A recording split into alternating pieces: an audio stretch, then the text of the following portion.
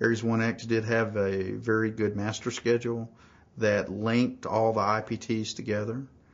This was a very positive as well as a communication tool. It acted to keep the different IPTs in sync for their deliverables to each other as well as to the mission, because the total outcome is the mission. So that's really what the schedule was held at. It was held at the mission level, and the deliverables going forward were used as milestones, and that's actually what we reported upward. And these milestones were held at the level 2 level, and when also we had level 1 milestones that were held.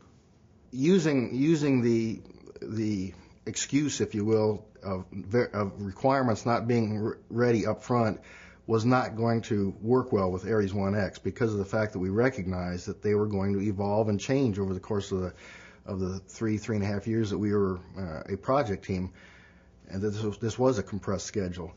So we had to build a mindset early on within the project team to accept that, and from a lessons learned standpoint, if you are going to have a schedule that is compressed like we had, you accept that up front and establish the mindset that you are going to have to do concurrent requirements development, concurrent design, concurrent fabrication perhaps, with the knowledge that you may be at risk in some areas where you may have to go back on the design, you may have to pull hardware out of fabrication and scrap it and start over again, but you're hedging your bets that, hey, you may be guessing right against how the requirements will actually end up. For ARES 1X, we did, it was a very aggressive 3-year schedule. And there were times when we were in the design phase, the manufacturing phase, and the operations phase simultaneously. And nobody would put that together up front as the best way to go do a project. Classically, you do your design phase and you have a review, and you go into manufacturing and you have a review, and you go into operations phase, and it looks pretty on paper. But when you have a due date, and schedule is important, sometimes you tweak a little bit. And so what we did is we identified high-risk areas, and high risk for manufacturing and later high risk for operations. But the design to manufacturing interface or milestone trade-off is probably a good one to explore. So we were in our design phase for a while. We provided very big, very high level of environments to the IPTs to say we probably won't see anything that exceeds these values. So go design to these. And over the course of the next couple of years, we'll try and refine what these values are for loads or for thermal or aero, whatever you want to use. But try and design this very big number over here, and you'll always be okay. We'll never exceed that. And that was our approach. To start up something high, to design really high factors of safety, and then we'll be okay as we mature our loads. And in most cases, that came out to be true for us. And as we were going through our development, and we still kept our launch date where it was, there was that point in time where the schedule said, you got to start manufacturing. And so we were starting to get a little concerned when we were still in the design phase, and that manufacturing point was coming up. So the IPTs were coming to us and say, hey, in order for me to meet my schedule, I got to start making this thing next month. But you're still working on the external loads to the vehicle, and so I'm at risk. I mean, it's uncertain that I can start building this piece, and then a month from now or 4 months from now, you can come back and say, oh, by the way, the loads are higher and this needs to be thicker. So what we did is we bubbled all of those manufacturing decisions up to our highest control board level. And so before you go and design and start manufacturing something prior to the CDR milestone, and classically you wait till after CDR to go build something, we started way before system CDR to building components. We said, before you go do that, you come over there and we'll talk about it. And we'll see whether it's a little gusset plate that costs us almost nothing to redo, or it's a big piece of structure that once you start, milling this out, if we're wrong big. Like we're off by another year or two to get some replacement parts. So we had discussions of all the critical areas that had big consequences if we were, quote, wrong in our initial environments. And by doing that, it was really a form of risk mitigation. Understanding what we're about to go do, what are the consequences, if our loads go up, how would it affect this component? And in almost all cases, we gave the go-ahead for those IPTs to start manufacturing their hardware after their CDR, but before the system CDR, and keep us going. By doing that approach, helped us compress the schedules, kind of put the manufacturing and the design phase in parallel with each other for a while. And then once we got to the system CDR, we were pretty much done with the design phase, and we were into the manufacturing phase. But the same thing happened. Now we were pretty much at the operations point where it should be starting. We're about ready to bring the hardware to KSC, and yet it's not all built yet. And we have to write procedures, we have to understand test and verification that we're going to do while the hardware is here. Well, the guys are still building it. They're busy doing that, and they don't have time to write the procedures and do the test requirements and all those sorts of things. So we took it upon ourselves, particularly here at KSC, as KSC, as the ground ops people, as well as representing some of the SE&I function, we would go out to the places where they were building the hardware.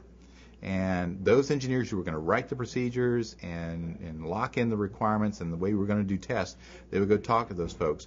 And so concurrent with building and manufacturing, we were talking about writing procedures. We were writing procedures.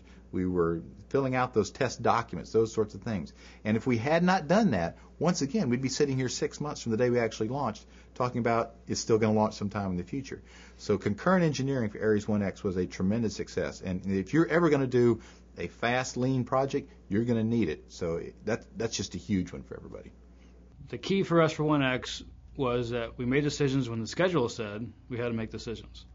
And we say next week we have to decide on the following thing because it affects operations or it affects the manufacturing of a piece. But wait a minute, we're not ready. We haven't finished all the analyses and all the tests to make that decision. So the classic way would be to put off a decision X amount of weeks until you're finished. You have all the information ready for you to make that decision, and then everything else waterfalls obviously to the right and in your latent schedule. We didn't want to do that. We want to say, okay, we're going to make this decision the best we possibly can at this point in time with all the information that we have available to us. And we'd go through, here's what we have. We have this over here. And the next week or next month, we'll have the following things. And we talk about, well, what's the chances of it changing significantly? What other things can we do to give us insight as to where it's trending? And what are the consequences if we're wrong and when we get a big surprise a month from now? And say in many, many cases, we made the decision with, a much smaller amount of the information than people classically would expect. And we had to for our schedule. We took the risk that we could be wrong, and the risk that we could find, but mostly, to me, it was, as the manager, more confidence in our team that we would find a solution. I relied heavily on the talent of our team that we would fix or find, a solution to almost any problem that we would have. And by doing that, we made decisions when the schedule said we had to make decisions. We kept people moving. We kept finding, new opportunities to make decisions, and the whole team just kept moving forward and moving forward and moving forward. And after a while, that's infectious. When people realize that we're doing this, it's not when we get around to it or when the analysis is done. It's like, no, we're doing this piece. We're going to stack here. We're going to stack here. And people realized that there was no kidding. We're going to stack on these dates. It was miraculous how much stuff got done to support that.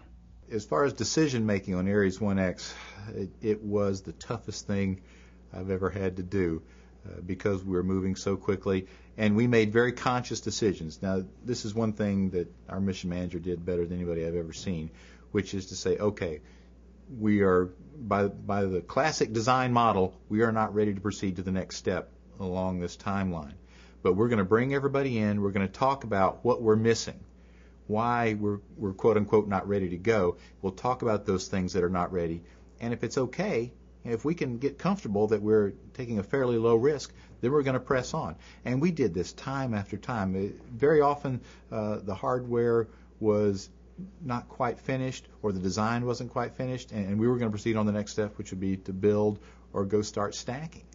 And when you have these big meetings and you talk about very openly, again, communicate, and you talk about these things very openly, you can find out what the real problems are, and then the project manager, or in our case the mission manager, he can make a very informed decision about what risk he is accepting and what steps he could possibly do still to mitigate it and yet still make the schedule. Because one of our driving factors was find out as early as you can what your problems are going to be. And if you have a series of tasks in your schedule, and you have to do A, then you do B, then you do C, and A is taking longer than you think, B will start later, and C will start later.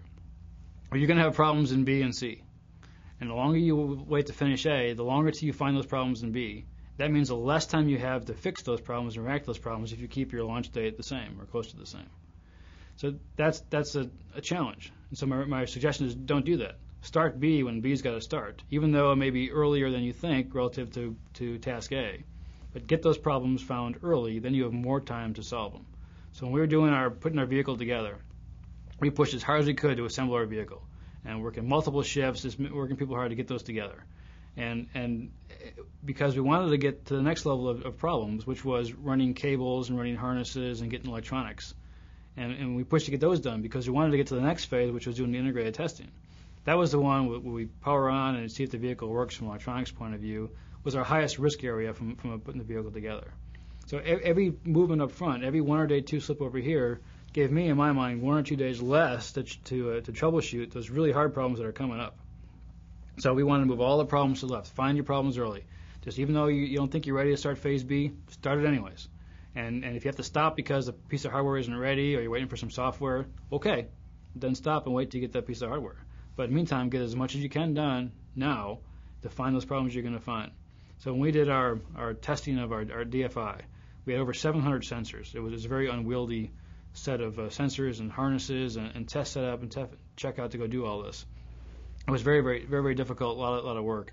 And we wanted to wait till we got a full configuration and test them all, and which sounds good. And then it was going to take 2 days or 3 days and 4 days and a week. The time period to go do that testing kept getting bigger and bigger and bigger. So what we had to do is say, no, you're done by Friday. And they said, well, no, but we got this to do and this to do. It says, no, you're done by Friday. And by Friday, if you don't test them, then we'll either pull those sensors out or we'll fly them untested. And because we need to get into the next phase of testing, we need to start, which needs to start the following week. And after going through that shock from the tester is that we have 3 days now, not until we finish our matrix. A couple things happened. One, we finished by Friday because people realized that they got to find a way to do it more efficiently. So really drove the thought process of how to be efficient.